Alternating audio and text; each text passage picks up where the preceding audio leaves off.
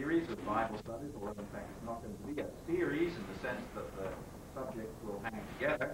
They'll be all quite separate, and I tell you that at this point, and also to say that I love informal Bible studies with very little in the way of what sometimes we call preliminaries. I'm sure we shouldn't, because praising God is never a preliminary, but you know what I mean, that which comes before the preached and taught ministry of the Word somehow gets the preacher up on his feet a little fresher than being worn out, as I sometimes am, by very, very long-winded services before you ever get around to preaching. And I love that, and it means, gracious, 10:55, I'm already on my feet. And to let you know that our aim, preachers hit the target, but our aim is that we should be through by 11:30. When John, the other John, picked me up at the house just now, he looked horrified. He went all pale because I was carrying my electric shaver with me. He thought, oh my goodness, this fellow's going to have a break, have time out at around 4 o'clock, have a shave so that he looks decent for the end of the message. Well, not really as bad as that. The shaver's got sick and needs taken to the doctor. That's the answer to that one. And so we'll try to attend to that at the end of our Bible study today. Thank the pastor for mentioning the books. He's improved over the years. When I first came here, he used to smuggle those books away in a place where nobody could find them. And part of the trick during the week was to engage in a treasure hunt, I think, and if you were fortunate enough to find them stuck in some other building, different to the one we were in, can you imagine that? Then you were fortunate enough to get one. Well, he's improving as the years go by. At least in that regard. I can't say anything about it in the other regard. And we've actually reached the stage where we have them in the very building where we're holding the meetings and the services. This is incredible. And one or two folk this morning have asked if they'd be available at this gathering, at this study, and they are. And if I can find out by looking around which ones that are there, I might just explain one or two of them at the end, but we'll leave that until the very end. Turn with me to Psalm 37. To the 37th Psalm, which is one of the Psalms of David. Not all of the 150 Psalms were written by David, but this particular one was. And it was apparently written in some particular circumstances, and we'll come to that in a moment. I want to read the first 7 verses, and then jump on to verse 34. Do not fret because of evil men, or be envious of those who do wrong. For like the grass, they will soon wither, like green plants, they will soon die away. Trust in the Lord and do good. Dwell in the land and enjoy safe pasture. Delight yourself in the Lord, and he will give you the desires of your heart. Commit your way to the Lord. Trust in him, and he will do this. He will make your righteousness shine like the dawn, the justice of your cause like the noonday sun.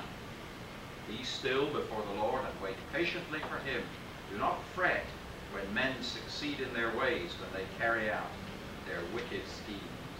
Verse 34, wait for the Lord and keep his way. He will exalt you to inherit the land.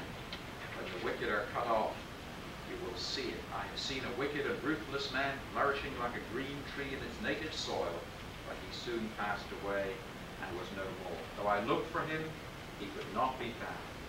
Consider the blameless, observe the upright. There is a future for the land of peace, but all sinners will be destroyed. The future of the wicked will be cut off. The salvation of the righteous comes from the Lord. He is their stronghold. In time of trouble, the Lord helps them and delivers them. He delivers them from the wicked and saves them because they take refuge in him. Let's have a word of prayer. Father, as we come to your word, we want yet again to ask that you will graciously do for us that which we cannot do for ourselves. Open your word to our hearts, and open our hearts to your word. Give to each one of us the grace of understanding, the greater grace of obedience. We ask it in Jesus' name. Amen. I'm sure that if you are a Christian or someone who has read the Bible for some time, and the two not necessarily the same, you will have discovered how often, if you have just a few moments to read, perhaps in the middle of the day or whatever, at the beginning of the day if you're in a hurry, or the end of the day if you're tired, you turn to the Psalms and the Proverbs. I think that's sometimes why, and the person was mentioning it to me a little earlier, we sometimes have a New Testament and the Psalms and the Proverbs published together, the rest of the Bible being omitted, not because the publishers don't think the Old Testament is God's Word, but the New Testament is sometimes published separately, and then sometimes the Psalms and the Proverbs are tacked on at the end. Because they are so devotional, I suppose is a word, but not a very good word, because they seem to speak so directly, so obviously to our circumstances. There seems to be a psalm for every circumstance that you can imagine. I doubt whether there's a situation in life to which one of the psalms doesn't speak in one form, in one way or another. Now, David wrote Psalm 37 when the going was rather tough. We'll call him a Christian. You'll know what I mean by that. He was a Christian before Christ came, if you know what I mean. He was a believer, and all the benefits that Christians have through trusting in Christ, David had, although Christ had not yet come to the earth. And Psalm 37 was written when David was, well, he was feeling rather downcast. And what was happening was that the unrighteous seemed to be fit, fat, and flourishing, and the righteous, the believers, seemed to have it very tough indeed. They were oppressed and oppressed and depressed. But as he writes the psalm, the Holy Spirit shows him the truth of the situation and shows him the way of blessing. And we can get the sense of what I said there in Psalm 1. Do not fret because of evil men, or be envious of those who do wrong, for like the grass they will soon wither, and like green plants they will soon die away, and so on. So here is David, having meditated about the whole thing, saying, now look, don't do what it would seem he had been tempted to do, which was to fret himself. We may come to that word later. It means get all hot and bothered. It's exactly what it means. It means to heat yourself. Don't get overheated about the prosperity of the wicked. Don't let that concern you. They're going to be like grass. It grows up for a little while. It looks great and it's green and flourishing. But in a little while, the hot summer winds will come and it will die away and you'll never see it again. And that really is a substantial theme within the whole psalm. But as I say, the psalm is laced through with teaching of how we may know God's blessing in today's world. And it all centers, of course, around our relationship to the Lord. So I want to pick up 5 of these phrases that occur in Psalm 37, take them in the order in which they occur, and in fact they also occur in a very helpful order in terms of their meaning, and I think we'll pick that up as we go along. Here's the first, in verse 3. Trust in the Lord. It does say more than that. It says, trust in the Lord and do good, dwell in the land, and enjoy safe pasture. But the real essence of it is this, to trust in the Lord. Now, that's where we begin. That's where we must begin. We seem to be beginning at the beginning this week, which is, I'm sure, is the right place to begin. Sunday morning, I spoke on the new birth, and last night on how to be sure, how to test ourselves as to whether we truly were Christians. You remember, I hope, those of you who were there, first of all, we need to be convinced about Christ, we need to be convicted by Him, we need to be converted to Him. So it all hinges around our relationship with Christ, and that is where we must begin. And lo and behold, we have it again here. The first step, absolutely the first step to living a secure life in an insecure world is that we trust in the Lord. Now, I put it to you that there is nothing more sensible, there's nothing more rational, there's nothing more reasonable than to trust in the Lord. Now, we trust in lots of people that we don't know anything about. People who in other circumstances may not be trustworthy. My wife and I spend a great deal of our time in the course of our ministry flying from one place to the other. Now, I can't think of any obvious natural day-by-day situation that more embodies what I want to say than that we trust so many people when we get on board an airplane. We flew in that little Saab plane down from DFW on Saturday. And maybe the smaller the plane, the better the illustration. I don't know about you, but I've flown in everything from 747s to two-seaters, and somehow the element of trust seems to be greater in the two-seater than it does in the 747.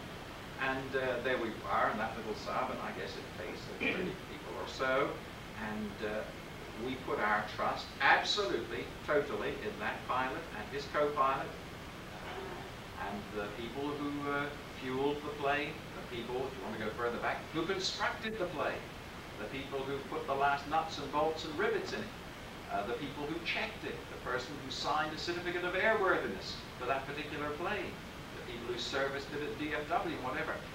By the end of the day, we were committing our lives, trusting our lives totally to probably hundreds of different people. People we've never seen, people of whom we knew nothing, people who may beat their wives or may get drunk at weekends, or some may have a drug problem, some may be dishonest in their business deals. Who knows about them? We don't know anything about them, but we absolutely trusted them. There's a delightful story of George Shearing, the blind American pianist, brilliant musician, who was traveling by plane one day across the States. And as some of these planes do, they stop and you're allowed to deplane for a while and get on board, and the flight continues. He had his guide dog with him, and people were invited to deplane, and he decided not to, but just to sit there. And after a while, the pilot got out of the cabin and saw Shearing, the only man left in the plane, with his dog, and said, "Would you like to deplane for a little while? We'll be down another 30 minutes." And Shearing said, "No, don't bother." And the pilot said, "Well, do you think the dog would appreciate getting out for a walk?" And Shearing said, "Well, I'm sure he would." I said, "I'll take it." And so the pilot took the dog and went down the steps and made his way into the terminal, and everybody who was about to get on the flight canceled.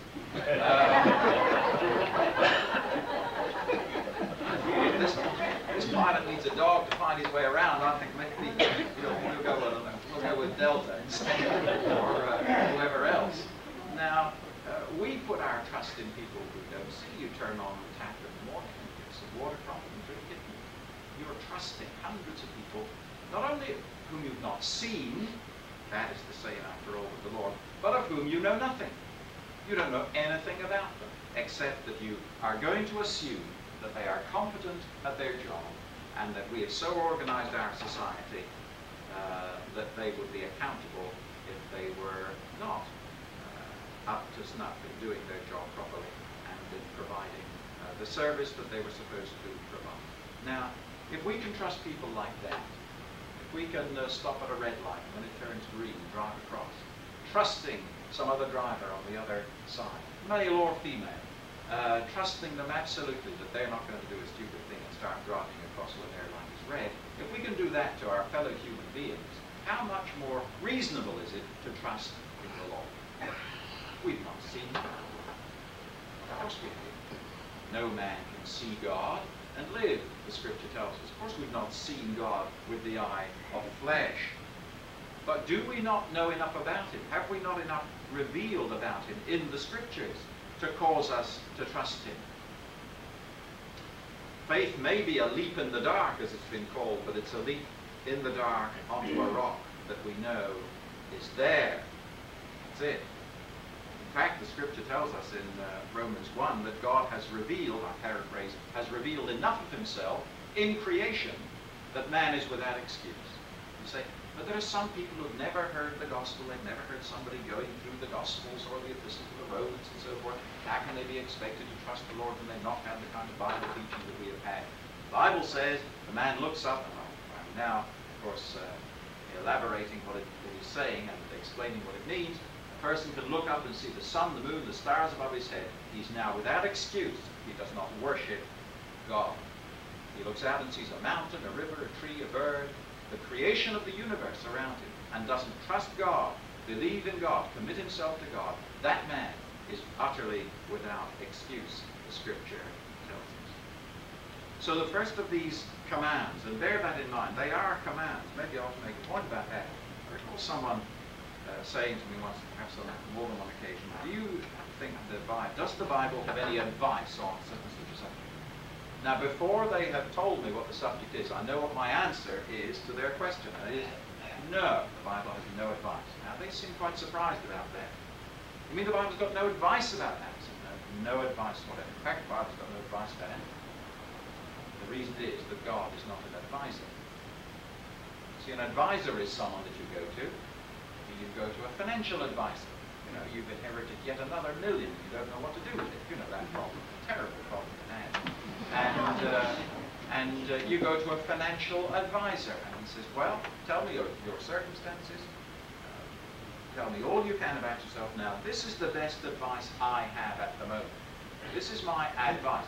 Now, of course, if the government should change, if this should happen, if war breaks out in the Mideast, if so and so, this may not turn out to be good advice, but it's the best advice I can offer you. But that's all he is, an advisor.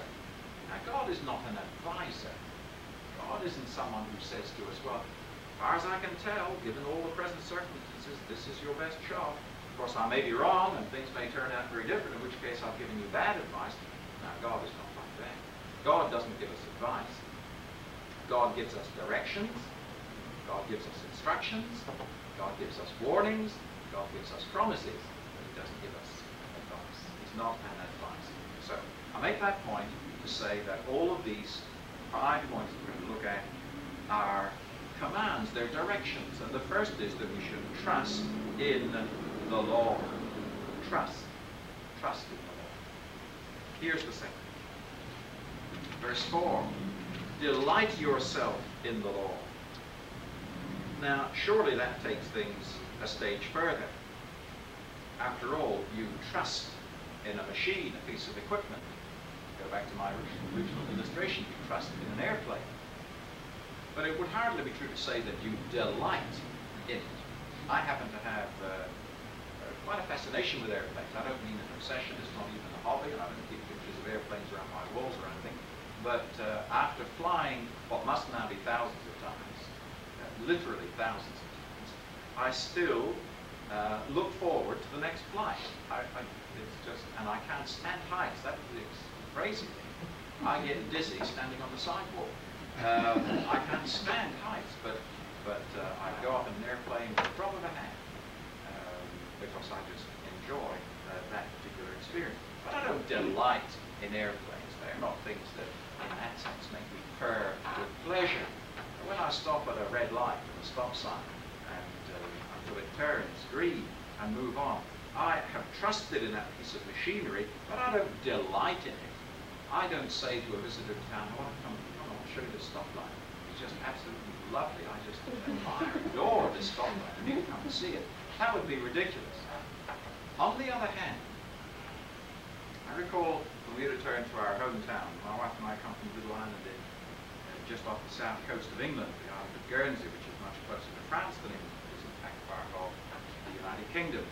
And I recall when we went back to the island on one occasion, soon after we'd come into the ministry, a young couple that we knew, in fact I was the best man at his wedding, invited us to come and see his new house. They just had a new house built, wanted us to come and see it. We must have been outside of that house 30 minutes before we ever got inside it. They wanted to show us around the flower garden and around the backyard and this and that. And I think every fence and every post and every blade of grass and the line of the house and the colouring and the roof and all the rest of it. And then we went inside, and it was upstairs and downstairs. It was just every room we had to look at and admire. He not only possessed it, he delighted in it. He rejoiced in it. He was thrilled to bits about it, and he had every right to be. It was a very large house, but it was very pleasant and comfortable. He had it built to his own specifications, and he was the kind of person who knew exactly what he wanted, and it was something in which he delighted. You say, well, that sounds a strange kind of illustration to use, and strange wording to use about our relationship with God. But you know, many years ago, centuries ago, there was a great piece of a great document called the Shorter Catechism,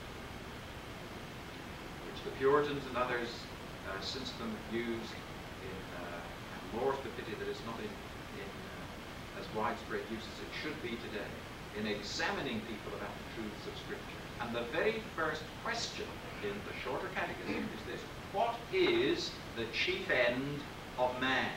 In other words, what is the ultimate purpose for which man is created, and the goal to which he should be aiming his life?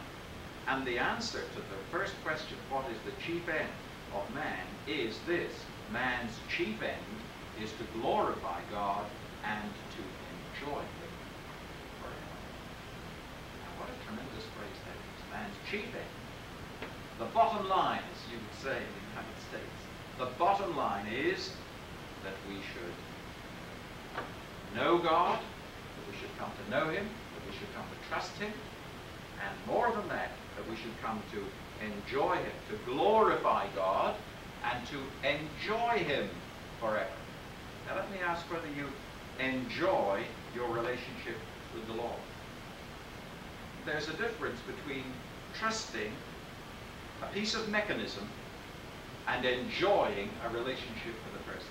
Say again, it takes us that one step deeper, and it's intended to do so. Here's the third, verse 5. Commit your way to the Lord. And it repeats the trust in Him phrase after that. Trust in Him and He will do this. But let's concentrate on the first one. Commit your way to the Lord. And I believe again that it follows on. It dovetails in to the first one. First of all, trust in the Lord. Abandon yourself to Him. Acknowledge His sovereignty, His glory, His power, and yield your life to Him. Commit your life to Him, if you will. Secondly, enjoy Him. Enjoy the Lord. And now, commit your way to Him. Phrase your way answers in Scripture again and again to your life. And now we're getting down to the details of your life, the details of your daily life. Commit your way to Him.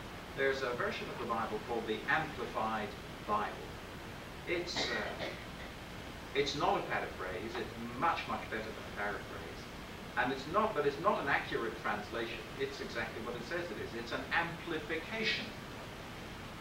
And sometimes it's rather wearisome to read, because if the same word occurs in a short passage a number of times, it repeats all the synonyms of that particular word, and it would be impossible to use it in public reading, for instance. But for study, it can be super.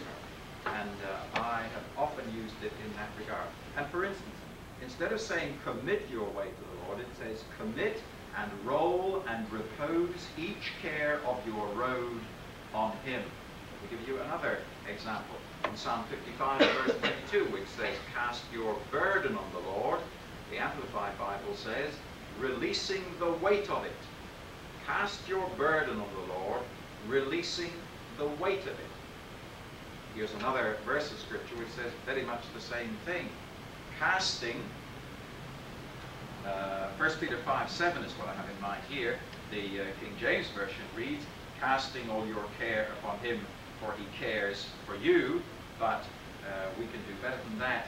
In terms of translation, the NIV, I believe, is much more helpful when it says this: cast all your anxiety on Him, for He cares for you. Cast all your anxiety upon Him. Let me illustrate the meaning of that by telling you what the French Bible says in 1 Peter 5:7. The verb it uses is déchargez-vous.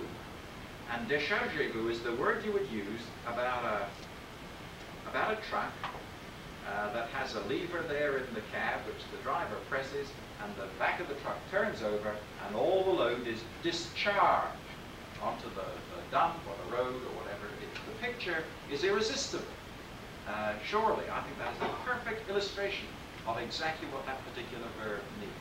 Reach the point when these anxieties are burdening you, these problems, these traumas, these difficulties. Now, the instruction is, and remember, it's not just a suggestion, it's not advice. The instruction is that we learn the secret of discharging, of unloading. It's not too crude a word to use, of unloading the problem on the Lord. Not because, and I was trying to tell the young people this on Saturday night, Not because God is there to answer our problems, and that if we can get along without God, so much better. If we get along, there don't seem to be too many problems in life, that's fine. And then when a problem comes, we say, now we know exactly where to go to dump our problems. God is not a receptacle for dumping our problems. God is God, with whom we are meant to have a constant, loving relationship. But part of the promise that he makes to us is that if we will learn, and it's difficult to learn, maybe that's where the illustration just breaks down a little bit. A truck driver can learn where that button or that lever is, and he presses it or pulls it, and the load is discharged, and he could do that in his sleep. It's an automatic thing. He is loaded up, he presses the button, and the load is discharged, and that's it. I do want to avoid giving the impression that as we go through life and these problems and burdens come to us, that there's just a button that we press and the problem goes away. It's not as easy as that. We have to learn the discipline of trusting the Lord in the anxieties of life, and of coming to him, and of discharging that load upon him. There's a delightful illustration of a Christian lady who lived in London during World War II, when the German bombers began to come over and discharge just thousands of bombs on the city. Of course, many people were killed. There was great devastation. And a system was set up of air raid shelters. People used to sleep in the subway at night, or they used to build what were known as Anderson shelters in their own home, where they learned to get under the stairwell of their houses when the bombs were falling and so forth. And sirens were sounded when the bombers were approaching to give people notice of all that. And this particular Christian lady had an unnerving habit of just ignoring them and staying in her bed and sleeping and so forth. And some friends said to her, well, that's not a very wise thing to do. When you hear the siren, you're meant to get up and go to the safest place you can find until you hear another sound, which is the all clear. Don't you think you ought to stay awake and listen for the first sign of danger, and when it comes, you ought to rush to a place of safety? And her reply was, no, I don't think I'm going to do that at all. I've committed my way to the Lord. And the Bible tells me that God neither slumbers nor sleeps. And I don't see any point in both of us staying awake. Now, that was a very simple thing to say. That may have been a simplistic thing to say. It was actually a rather silly thing to say. I think that a Christian's proper responsibility was to do all that he could to ensure his safety and to trust in the Lord anyway, and trust in the Lord even, as Job said, even though he slay him. But let me just make one other point about this verse, which does have to be looked at in so many different ways. The first Greek translation of the Old Testament basically was written in Hebrew, and the first Greek translation of it, called the Septuagint, because there are 70 men involved in it, translates it like this: reveal your way unto the Lord. Now, I think that gives us the clue as to what it all means. And of course, it's talking about prayer. It is take it to the Lord in prayer, as Joseph Scriven has in his hymn. Oh, what peace we often forfeit. Oh, what needless pain we bear, all because we do not carry everything to God in prayer. What this verse is saying is that when these burdens, these problems, these perplexities, these difficulties come in our life, what we have to do is to reveal our way to the Lord. Of course, the Lord knows all about it already, but we're not to trade on that. Our Father, to give another illustration, knows what we need before we ask him, Jesus said in the Sermon on the Mount. That doesn't mean we're not to ask him. It doesn't mean we're not to ask him for help and strength and blessing upon our lives. God knows we need those things, but he still commands us to ask him. And this verse says, reveal your way to the Lord. In the words of another hymn writer, all your anxiety, all your care, bring to the mercy seat, leave it there. And that so often is the difficulty. We take it to the Lord in prayer, we tell the Lord all about it, and we take the burden up again, and off we go as miserable as we were when we came to the Lord in prayer. And it is a discipline, it is a grace that God will surely give us if we're concerned to have it, that we take the burden to the Lord and we leave it there. We don't take the burden to the Lord, tell him about it, and resume the burden and carry on. We take it to the Lord and we leave it there. Commit your way unto the Lord. And then here's a fourth. In verse 7. Be still before the Lord and wait patiently for him. Now that's a good translation. The King James Version has rest in the Lord, but that needs to be explained. And I believe it is fairly well explained by the NIV's be still before the Lord. Literally it means to be silent before the Lord. To be still literally means to be silent. And remember the context of the psalm. Look back again at verse 1.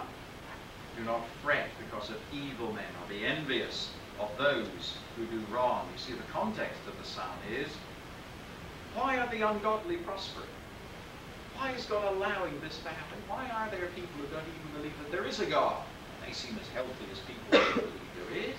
Why are there people who never go to church, never bow the knee in prayer, never open the sacred page, never seek to give thanks to God, not even for their daily food, never acknowledge God in their life? You see, they seem to be as prosperous as anyone else. They don't seem to be hurting because of it. Is it worthwhile being a Christian? Is it worthwhile trusting God? Does it seem to do us any good? Does it seem to get us any further than to get some of those people? Well, that is the context of the psalm, and perhaps in particular, verse 7 points to an even wider context, which is, here I am doing my best to be a Christian, to seek to trust the Lord and to follow him, and now look what's happening to me. Look what God is allowing to happen in my life. Look at the problems I'm facing, and the pain, and the hurt, and I'm trusting the Lord. Well, the command is, be still before the Lord. In other words, don't argue with God. Be prepared to accept what it is that God is sending or allowing in your life without chiding him and without accusing him of wrongdoing. Many of you know the story of Joni Eareckson. Joni Eareckson Tada, she now is, who as a teenager dived into the river that day to swim and has been a paraplegic from that day till now. Very fine Christian lady whose faith has developed, matured, I believe in very marked ways the years have gone on, whose writings have matured. And in her very latest book, I believe we have some of the finest things that she's ever said. And this after 17 years of being confined to a wheelchair. Listen to what Joni has to say. When we learn to lean back in God's sovereignty, fixing and settling our thoughts on that unshakable, unmovable reality, we can experience great inner peace. Now listen to this. Our troubles may not change. Our pain may not diminish. Our loss may not be restored. Our problems may not fade with the dawn. But the power of those things to harm us is broken as we rest in the fact that God is in control. That's great. That's tremendous truth there. I believe that's an outworking of the command here to be still before the Lord. Anybody who thinks that you can answer in a glib kind of way what God is doing, why things aren't working out, that we can press a button and things will work out, I believe is living in cloud cuckoo land. That is not what New Testament Christianity is all about. That's one of the reasons why I believe there is a sense in which, I have to be careful how I say this, it's virtually impossible to capture New Testament Christianity on television. It is virtually impossible to present it in a television show. In fact, the very word, the words television show, have, in my view, nothing to do with New Testament Christianity. It cannot be reduced to simplicities like that. And I think we need to be very careful what we watch and how much we watch I was in a home the other day of what I thought were maturing Christians. They told me of one TV show that they were watching, some Christian television show, and clearly watching it regularly every week. And I couldn't believe it. I wanted to be careful. They were my hosts, and I did want dinner that day. I had to be careful about what I said. But clearly something of what I said indicated that I wasn't very happy about that. And this person actually said, but he's got such a lovely smile. Now, I was horrified. I mean, goodness gracious, I wouldn't watch a guy with a lovely smile and be spouting nonsense, which that particular preacher happens to do regularly. I think that was terrible. He's got such a nice smile and such a good show. I'm not interested in the person's smile or a show. I'm interested in the truth. I'm interested in genuine, robust New Testament Christianity. New Testament Christianity has a lot of question marks that we will never have answered this side heaven. We must settle for that. And there are times when we need to be silent before God and say, I don't know. I simply don't know. I don't know why you're doing this, why you're allowing this, why I should be hurting, but I'm still trusting. See, many of these characters today are giving us the impression that there's a solution to everything, a solution that we can know here and now. If we press the right button, all the pieces will fall into place and we'll have all the answers.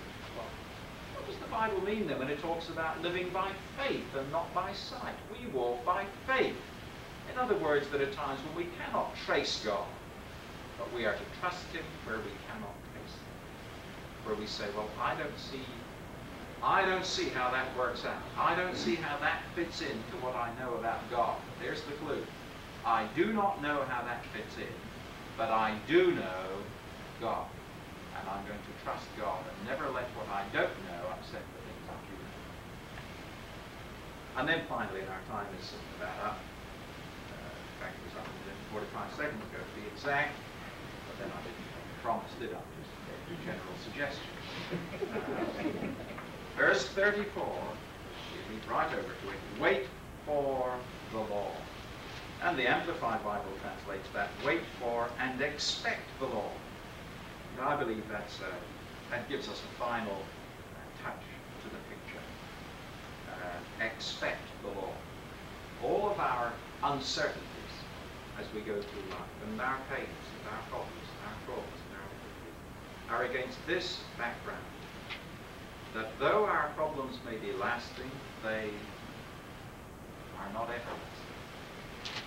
And they're not everlasting for two reasons.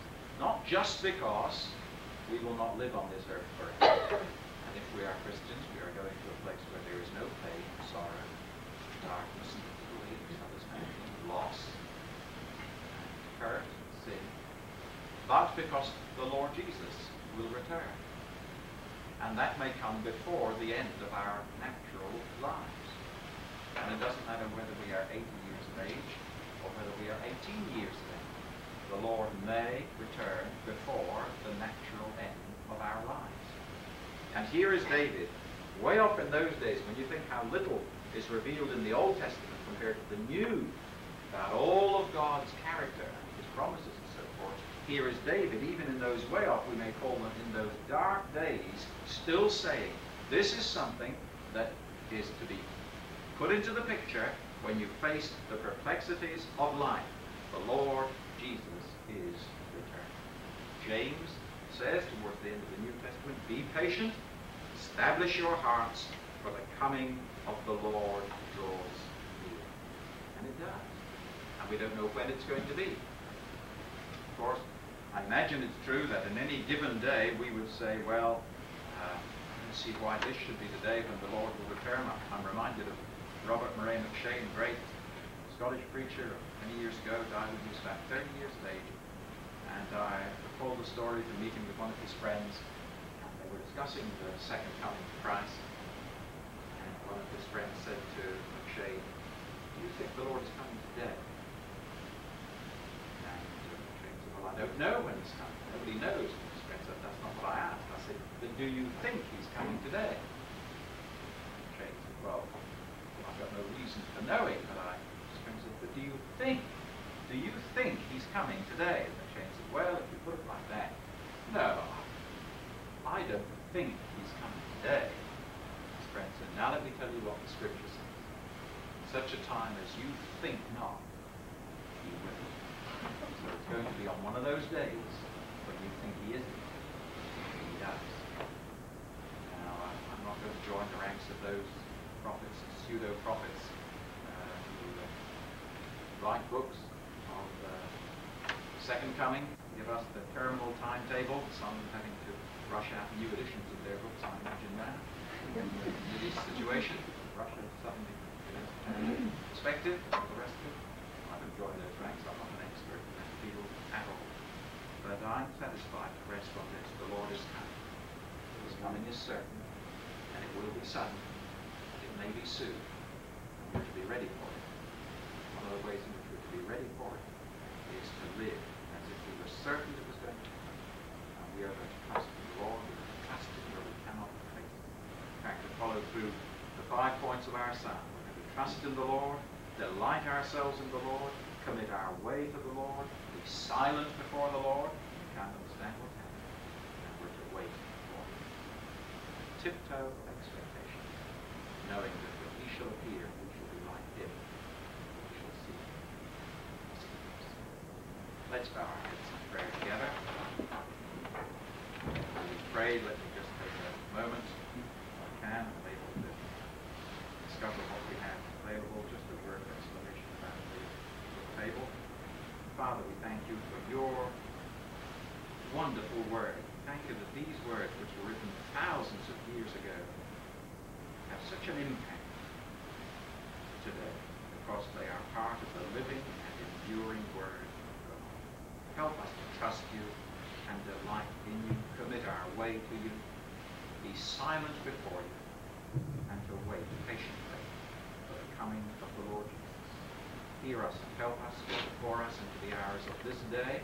Help us to walk worthy of the gospel, which we were called. Prepare us for the worship and praise, the preaching of the evening hour.